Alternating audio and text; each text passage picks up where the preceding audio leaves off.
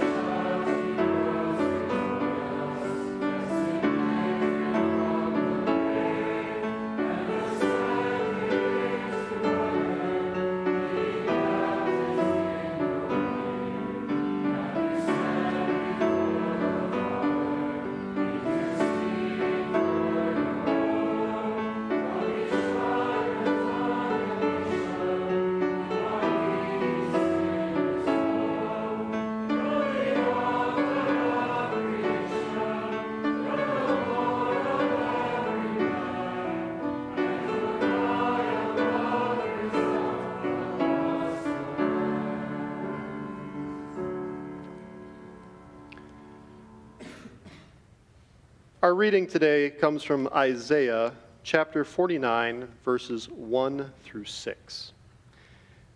Listen to me, you islands. Hear this, you distant nations. Before I was born, the Lord called me. From my mother's womb, he has spoken my name.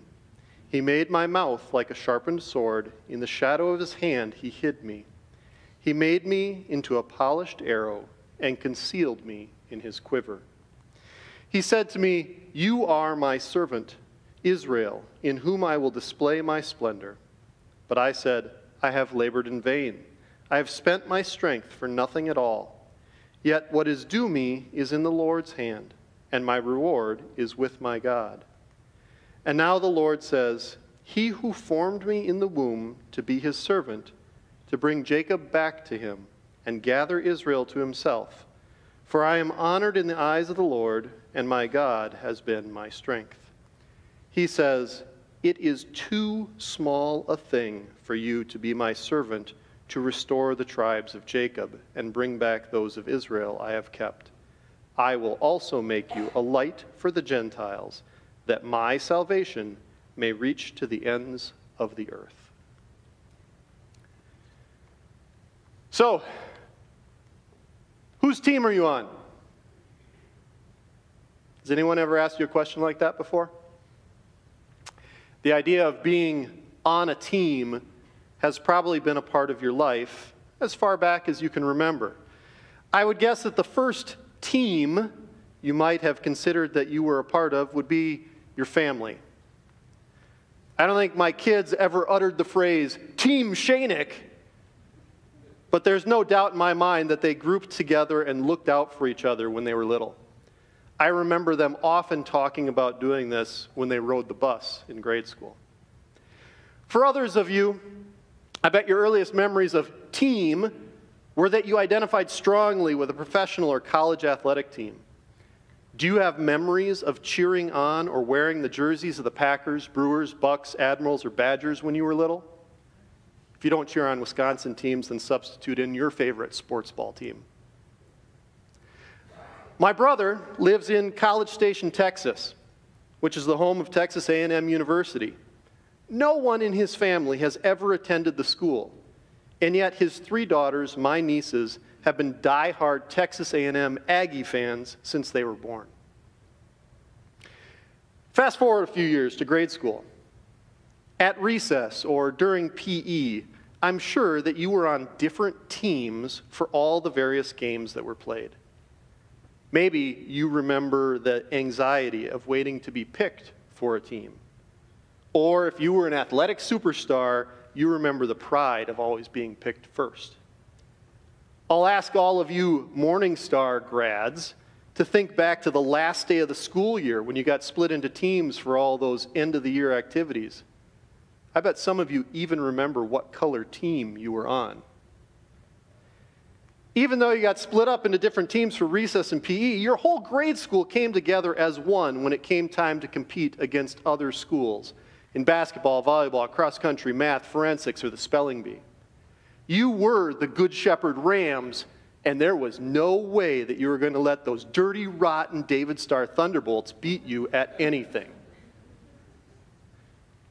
You might also have experienced playing on a club team where a group of kids around your age from the local community was put together to compete against other club teams in anything from youth soccer here in the parks of Jackson to teams that have traveled to other states to compete in tournaments. When you play on those teams, you've got the backs of your teammates, and you are in it to win against any opponent you face. As students at KML, I'd like you to think back to the homecoming pep rally. The music was pounding, the cheerleaders were screaming, and you shouted the numerals of your class at the top of your lungs because you were part of that team that didn't want any other class to shout louder than you. But at the end of the day, we all come together as the Chargers. I can almost guarantee that you will never forget the name of your high school mascot. Think about your parents now. Even they have teams. Maybe your mom or dad is completely dedicated to a particular sports team, wearing jerseys, or even creating a shrine in the basement or garage. How many of your parents have a sticker on their car that lets everybody know they support a team, a band, a brand, a TV series, book series, movie series? You get the picture. Most of your parents also work at jobs where they are part of a team, or they consider the company that they work to be their team. So why do we have all these teams? I imagine that a psychologist might delve into the balance between our need to belong and our need to compete. But what I want you to focus on is the big picture, that when you are on a team or in a group, there is a major focus on us versus them. I want you to realize that you've all experienced this phenomenon, and that sometimes it can be very, very strong. This us versus them idea is important in understanding our reading for today. The words we read in Isaiah were written to the Old Testament Israelites. They were the people that God had set aside, starting with Abraham, to be the people from whom eventually Jesus would be born. God had given them many rules and laws that would keep them separate from the people around them. And they had a very strong us versus them mindset. This theme flows throughout the Old Testament as the people continued to look for their Messiah, the promised Savior that many of them thought would save their nation and restore the glory days of David and Solomon. You see this mindset still at work hundreds of years after Isaiah, when the Jews of Jesus' day were expecting a Messiah who would free them from the oppression of the Romans. Sprinkled throughout the Old Testament, however, are many reminders, like we have in our reading, that God's plan of salvation was that while the Savior would come from the descendants of Abraham and David, that Savior would be the Savior for all people in the entire world, regardless of their heritage. As New Testament Christians, with very little Jewish ancestry in our midst, we often don't appreciate what a big deal it was to the Israelites that Isaiah said that the Messiah would be for the Gentiles too. That idea went against their us versus them worldview, where the them was the Gentiles. So how does this impact us today? I think that in many ways, we Christians have fallen into the same trap as the Israelites.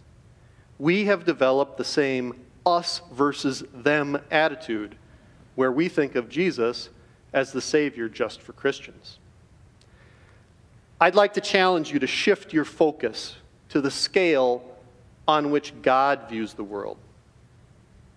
The battle that God is engaged in is not against people. It's against sin and the devil. God's greatest desire is to save people. And not just to save one kind of people, but to save all people. In order to do that, he sacrificed his Son for everyone of all time. We can still divide into two teams: believers who are on God's team and unbelievers who are not.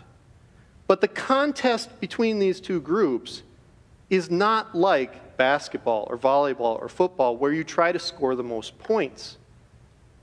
It's a lot more like tag, where the point of the game is to get as many people on your team as possible. When we hear Isaiah's reminder that Jesus is the Savior for the whole world, I pray that will remind us that our job is to share the good news about our Savior to the ends of the earth, because Jesus died and was raised for everyone, everywhere. We'll continue with our prayer. Heavenly Father, we thank you for sending Jesus to be the Savior of all people, so that we could be rescued from the guilt of our sins.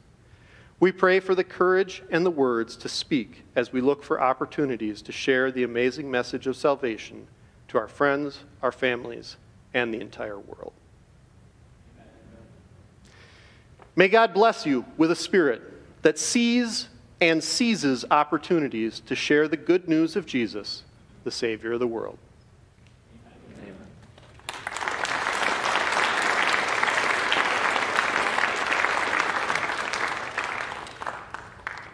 Well, close. You guys would like to see some announcements, I suppose.